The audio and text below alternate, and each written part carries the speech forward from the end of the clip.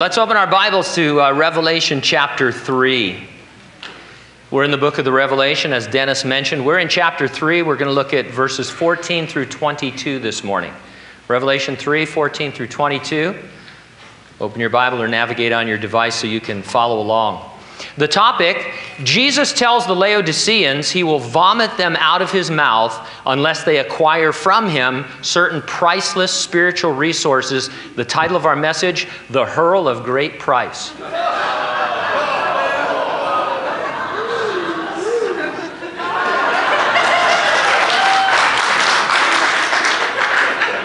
Thank you. That concludes our services this morning.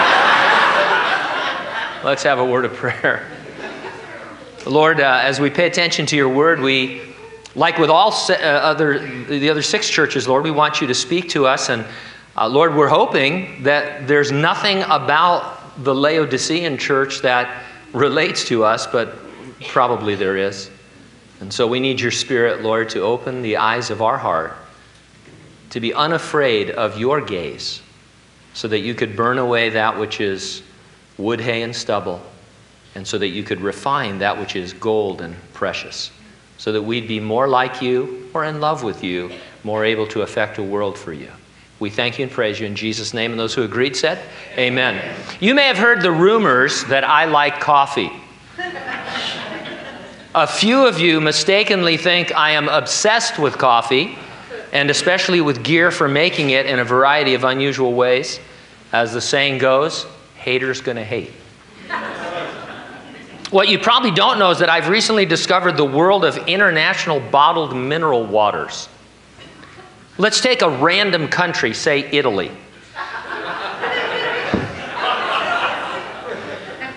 Most people have heard of San Pellegrino, but have you heard of Ferrarel, or Fuji, or Pana, or San Benedetto, or Sole? Those are all Italian bottled waters. In fact, finewaters.com lists about 600 brands of Italian domestic bottled water. I didn't misspeak. I said 600. I know what you're wondering. You want to know how many bottled waters there are in Turkey. I know you so well. The same website says there are 288. Now, there wasn't any bottled water in the first century Turkey when John wrote the Revelation to the 7 churches located there. But water is important for our understanding of the letter Jesus dictated to him for the Laodiceans. You see, Laodicea had almost no water sources of its own. According to one document I read, and I quote, "No other city in the Lycus Valley was as dependent on external water supplies as was Laodicea." 2 neighboring cities sent water to Laodicea, Hierapolis and Colossae. Hierapolis, 6 miles away, was known for its naturally hot spring water. The baths of Hierapolis attracted citizens from all over the Roman Empire. Colossae was known for its cold water. Located about 11 miles from Laodicea, it was situated at the foot of Mount Cadmus, which peaked at 9,000 feet. Ice-cold snow and rain-fed streams rushed down the mountain into Colossae. One water was naturally hot at its source. One water was naturally cold at its source. By the time either arrived in Laodicea, it was lukewarm. Now, isn't Jesus going to tell the Laodiceans that they are neither hot nor cold, but lukewarm? As Mr. Spock might say, fascinating. Of course, it's so much more than fascinating for us because God can use it to speak to us about our own spiritual temperature. I'll organize my thoughts around 2 points. Number 1, Jesus takes your spiritual temperature. And number 2, you can tweak your spiritual temperature. Let's take a look, first of all, in verses 14 through 17, where Jesus is taking spiritual temperatures. Now, this is the last of the letters to the 7 churches. Too bad it wasn't a case of saving the best for last. Quite the contrary, Jesus had nothing good to say about this church. Verse 14, "And to the angel of the church of the Laodiceans write, These things says the Amen, the faithful and true witness, the beginning of the creation of God." Right away, you probably notice something odd about this greeting. Rather than describing them as the church in Laodicea, as with all the other churches, most Bibles translate the phrase, the church of the Laodiceans. It sounds like they had taken ownership of the church away from the Lord. The name Laodicea lends itself to that interpretation. It's derived from two words which mean the rule or decision of the people. It's where we get our word laity from. The Laodiceans ruled themselves. They were not submitted to the authority of Jesus Christ. To this self-governing body, Jesus described himself as the Amen. Amen translates to so be it. We use it in prayer as if it meant the end. Isn't that what we do? We pray until somebody says amen, and then we understand, well, now we're done. And that's okay. It's a custom. I'm not belittling that. We're going to continue to do that. Just know that amen is really a statement of agreement. We should only say amen when we agree with what someone has said. A prerequisite for walking with the Lord is that you always agree with him. You read the word, whatever you find in it, you say, so be it. Sounds simple, but of course, any time that we're sinning, living our own life, making our own decisions, self-sufficient, we're not saying so be it because we understand the word and we're doing our own thing. Now, Jesus was and is the faithful and true witness. Faithful witness means his word can be received with confidence. He will keep his word and he has the power to do so. True witness means that his word is never speculation or guesswork. It is rock solid. The beginning of the creation of God doesn't mean that Jesus was the first thing created. It means that he created all things. It means that all things have their beginning or their origin in him. As you read in Colossians 1:16, for by him all things were created that are in heaven and that are on the earth, visible and invisible, whether thrones or dominions or principalities or powers, all things were created through him and for him. Reverencing Jesus as the creator of all things puts a punctuation mark on this description of Jesus. By definition, the creature ought to submit to the creator. Thankfully, the creator is faithful and true, and we should therefore always say amen to his word.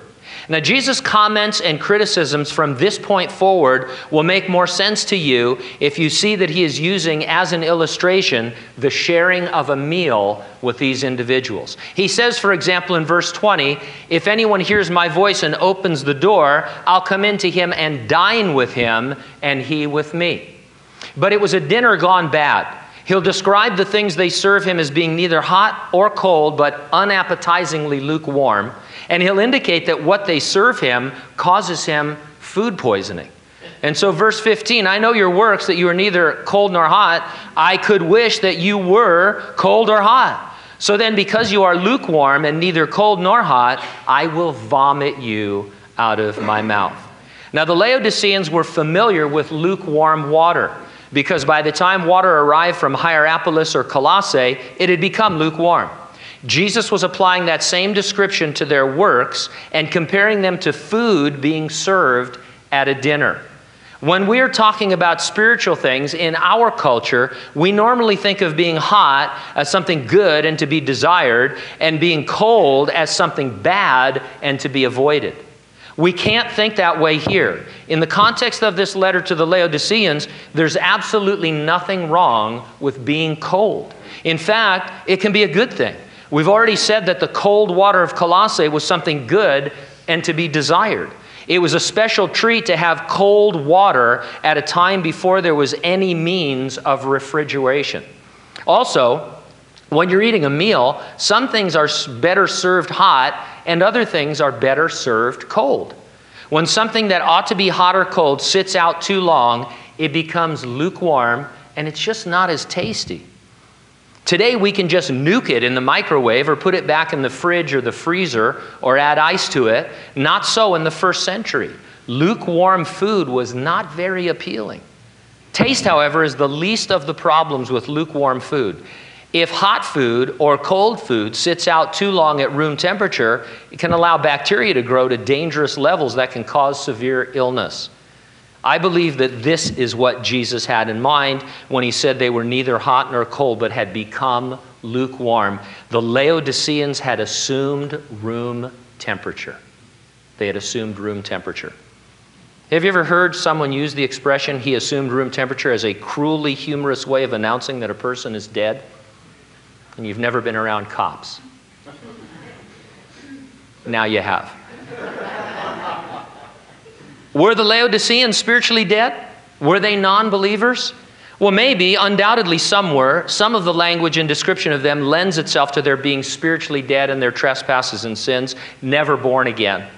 The fact that they were gathered as a church doesn't mean they were saved. I'd bet a lot of money that there are folks here in this assembly that are not Christians. You've never been born again. You've never given your heart to Jesus Christ. Other language in this letter, however, points to their being saved. For example, in verse 19, Jesus says he will discipline them the way you discipline your own children. I have to conclude that at least some of them were saved, even though terribly backslidden. Can a believer be described as assuming room temperature? Well, sure, a Christian can assume room temperature by being out too much in the world. You can take on the characteristics and habits and pursuits of the world so much that it is hard to distinguish you from the average non-believer. I think this church, the church of the Laodiceans, was full of both non-believers and room temperature backslidden Christians. A case can be made for either, so why not both? Room temperature food that has been out too long makes you sick. You'll likely vomit it up from food poisoning.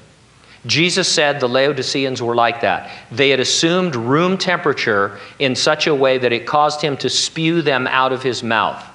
The worldliness that caused their lukewarmness is described in verse 17. He says, because you say, I am rich, I've become wealthy, and I have need of nothing, and do not know that you are wretched, miserable, poor, blind, and naked. Rich means just what you think it means. They had plenty of money. Have become wealthy is better translated, they were increased with goods. In other words, they used their money to buy this world's goods. They invested heavily in the world, but not in heaven. Rich people who surround themselves with the comforts of this world begin to trust in the external rather than the eternal. It's easy to begin to think you have need of nothing.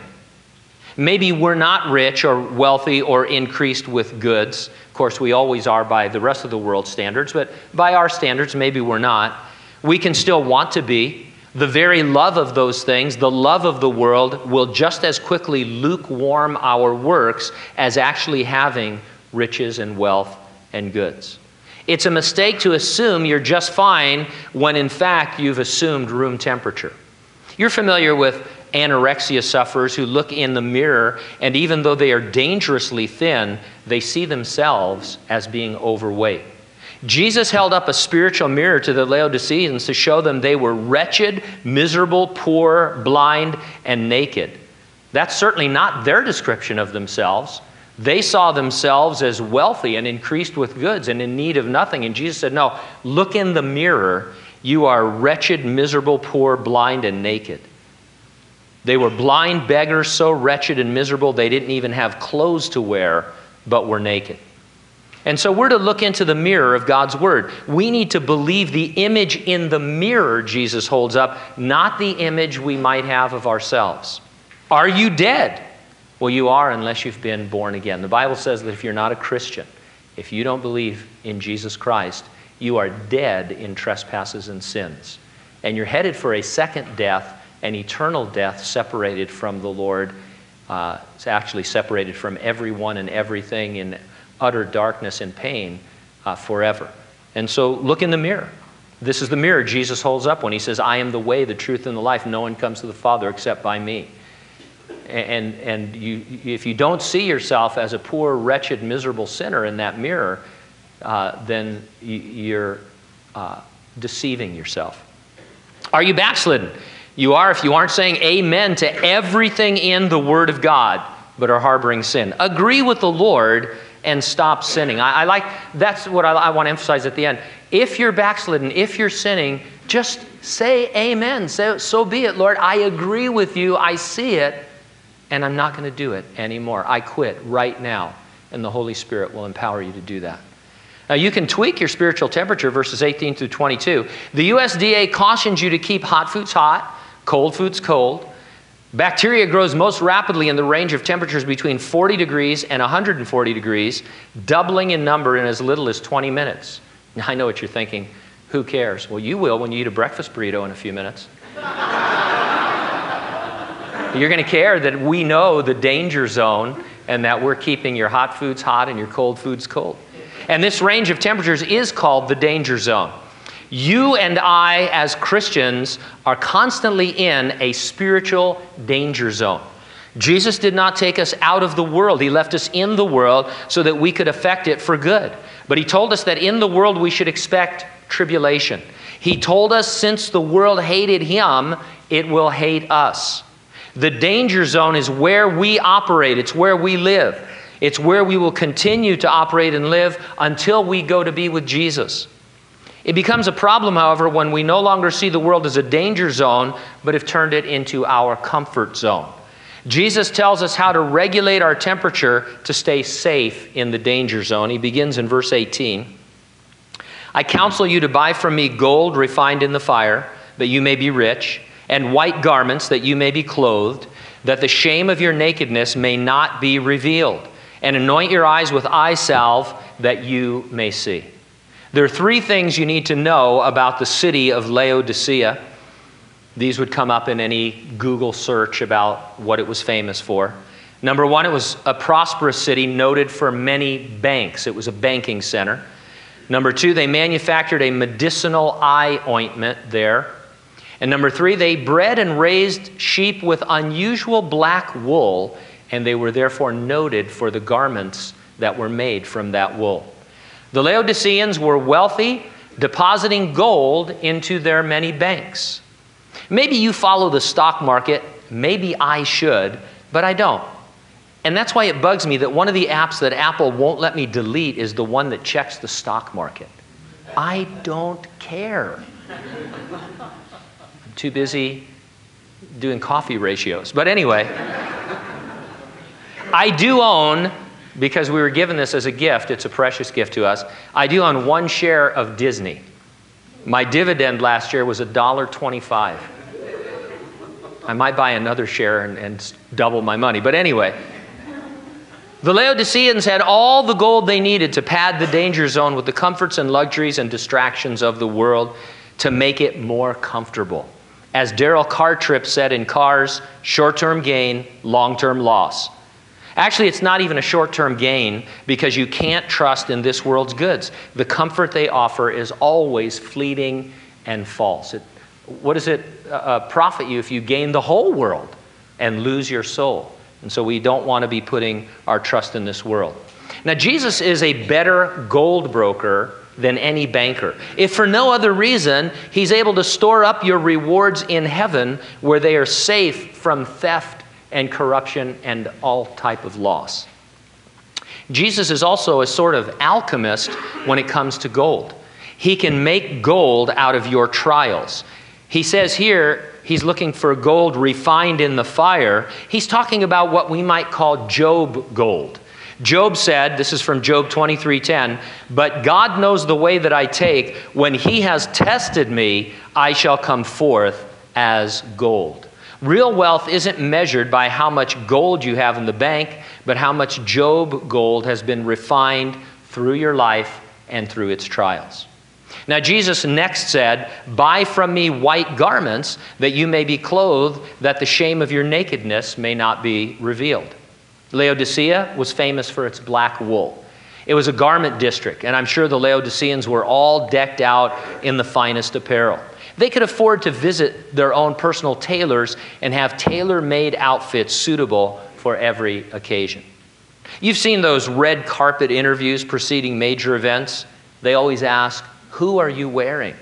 The Laodiceans were wearing the world when they should have been wearing Jesus.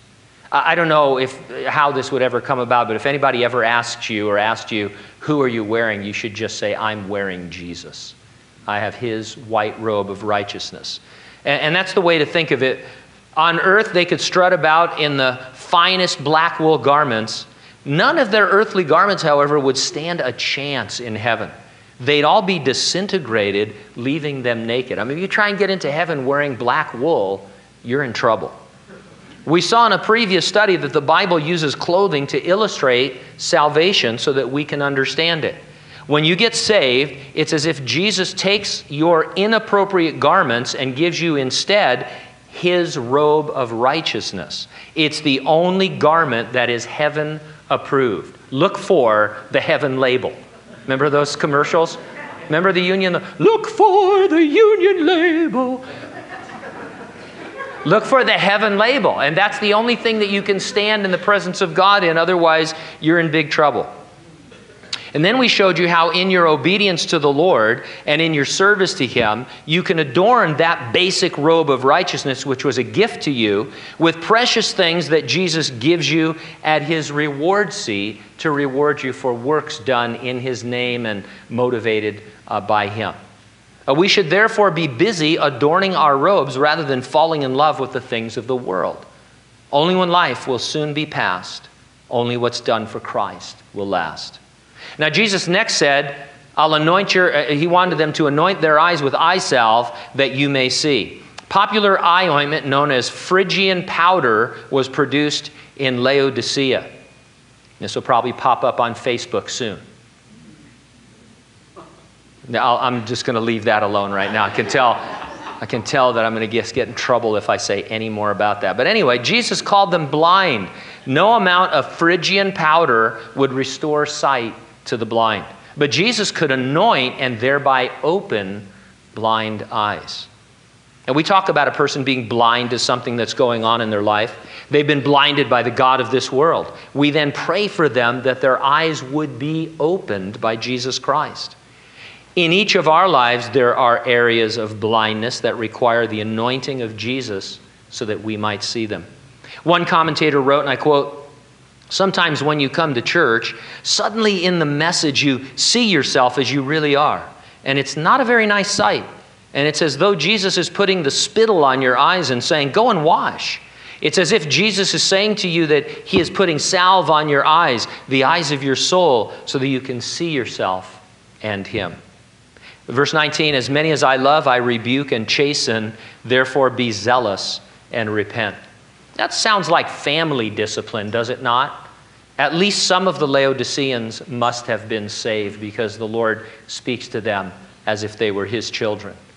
There was nothing good about the church of the Laodiceans, but God nevertheless held out hope that they would repent. More than just holding out hope, this is really a command to repent for their own good.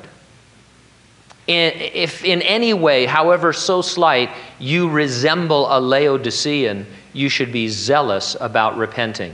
Agree with Jesus, turn to Him from your sin or your situation. The Holy Spirit will enable your repentance. He will empower it and make it true. Verse 20, "Behold, I stand at the door and knock. If anyone hears my voice and opens the door, I will come into him and dine with him, and he with me." It's become popular for Bible teachers to say that this verse, used for evangelism, is really spoken to a church, and therefore it shouldn't be used as an evangelistic text. That's not really fair, because as we've seen, there were both believers and non-believers in Laodicea. It is an appropriate verse for anyone in whatever spiritual state you find yourself. If you're not a Christian, the sinless, risen, ascended Son of God sends His Holy Spirit to operate on your heart by grace, freeing your will to make a decision for Christ. It's our job to portray Jesus Christ lifted up on the cross of Calvary, dying for the sins of the world. And then the Lord said that He would, through that cross, draw all men to Himself. In other words, He would make His salvation known. And so if you're here this morning, and if you're not a Christian, then the Holy Spirit is operating on your heart. Your heart is hard, it's wicked, you're dead in your trespasses and sins. But God's grace can free the will so that you can make a decision for Jesus Christ. When we end this morning, we'll have a time when you can come forward for prayer. And if you want to receive Christ as your Savior, that would be the time to do it, because the Holy Spirit is drawing you to the love and beauty the grandeur and splendidness of Jesus Christ dying for your sins. If you're not a Christian, then that's what we're here to tell you. He's knocking on your heart's door, and that means you're enabled to answer the knocking and let him in.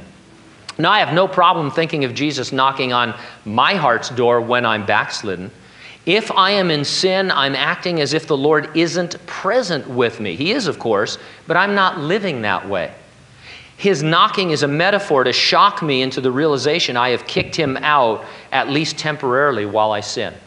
Some of you as children might have a sad memory of your dad pulling up to a bar or a casino and asking you to wait in the car. Hours later, he'd emerge either drunk or broke or both. That's a little like what we try to do to Jesus. We ask him to wait outside while we go in and sin. It's stupid, but we do it anyway. You've heard it said, and it's true, that Jesus will not force his way through the door. You must open it from the inside. But that doesn't mean Jesus isn't persistent. He knocks, and I say he knocks incessantly until there's no hope. Until, if you're a non-believer, you've died, and after this, there's just judgment. And for a believer, as long as you live. And so knock, knock, knock, knock. Louder at times too. Each knock is intended to capture your spiritual attention, to get you to leave your sin in order to answer the knocking and get back into fellowship with Jesus. He's gentle but persistent because he loves you. And so, we accurately, we say Jesus isn't going to break the door down. He's not going to kick the door in even though he could. It's up to you to open it. But, I think it'd be much more annoying to just keep knocking.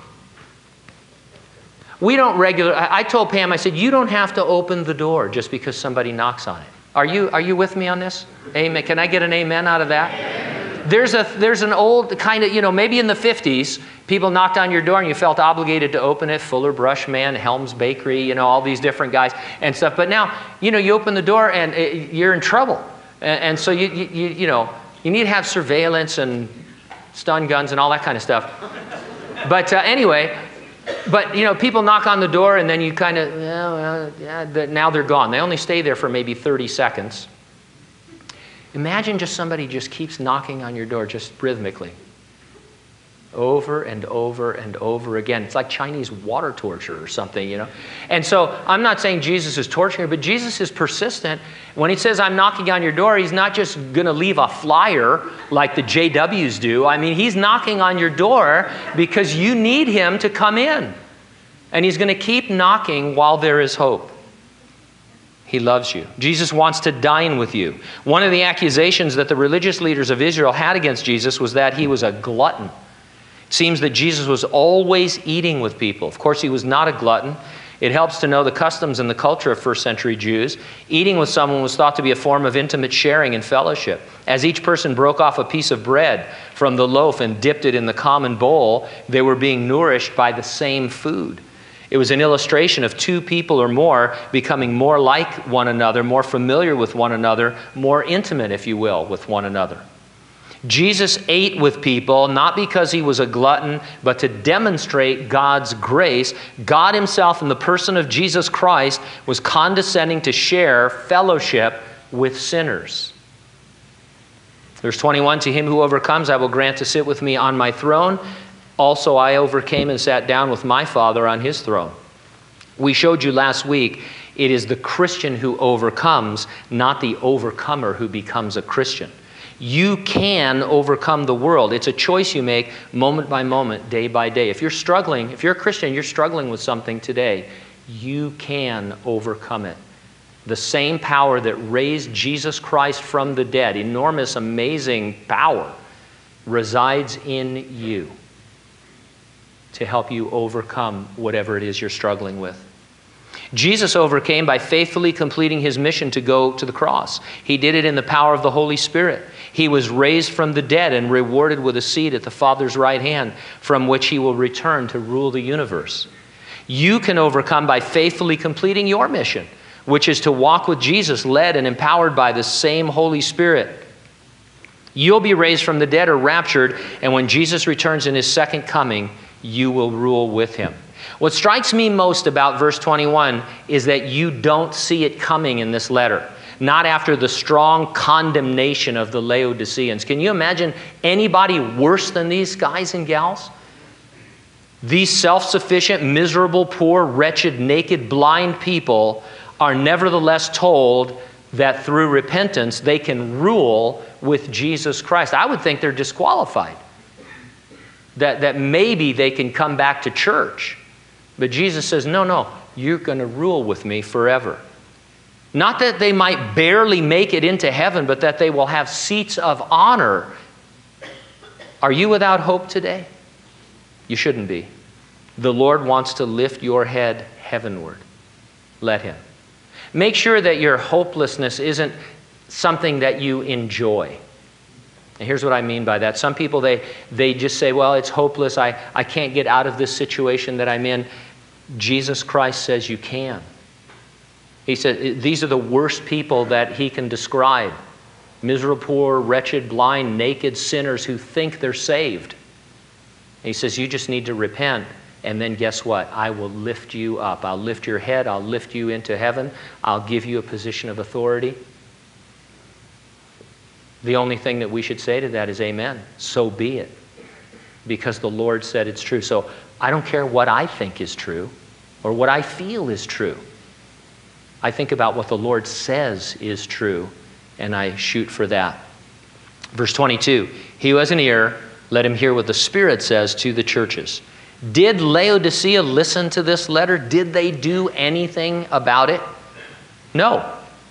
It appears in church history that nobody in that church let Jesus in. There's no future history of that church. There are no traditions that come from that church. There are no legends. Nothing has come down to us. If you go to the town today, there is not even a trace of that church. Not a ruin, nothing. It begs the question, am I listening to this letter? Are you listening? Let's pause and listen to it right now.